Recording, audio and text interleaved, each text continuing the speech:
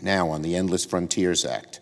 Last night, the Senate voted to move forward with the Endless Frontiers Act by a vote of 86 to 11. It's likely that today the Senate will take another step to begin debate on the bill. It's my intention to have an open, bipartisan amendment process. The Endless Frontier Act already includes more than 20 bipartisan amendments from the Commerce Committee under the leadership of Senator Cantwell and Ranking Member Wicker, and I'll expect we'll consider several more here on the floor of the Senate. Later today, I will file a substitute amendment that pulls together more bipartisan legislation from across Senate committees into our comprehensive bill that we are now calling the U.S. Innovation and Competition Act.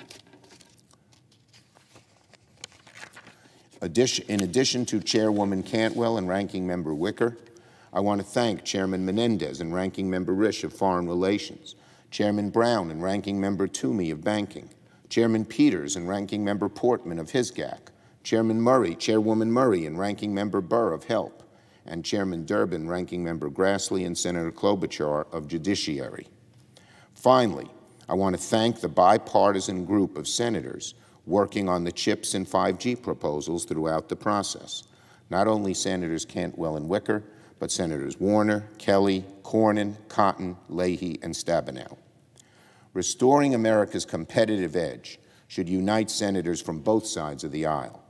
The foundation of the past century of American prosperity has been our leadership in science, technology, and innovation. If we're going to win the next century, the United States needs to be the one discovering the next groundbreaking technologies. We had that opportunity, for instance, with tech, and we lead the world because of early investments in NSF and DARPA. We have the opportunity now to set our country on a path to out-innovate, out-produce, and out-compete the world in emerging industries of the 21st century, with profound consequences for our economic and national security. If we don't lead in science and innovation, we will fall way behind. If we don't lead in science and innovation, millions of good-paying jobs that will be available to this generation and the next one will go poof, gone. We have no choice. We have no choice. We have always led, and now we have fallen behind. Other countries are investing more than we are. They're not as good at it as we are. They're not as innovative as we are. But if they put in the dollars, and we don't, woe is us. Woe is us. So when you ask Americans why they're upset, they say, we're not sure about our future. We're not sure if our children will have better jobs than we will. We're not sure that our jobs will grow.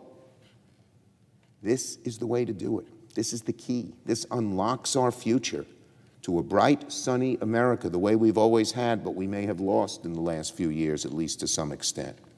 So I am so glad that this legislation, which we've worked so hard on, has bipartisan support.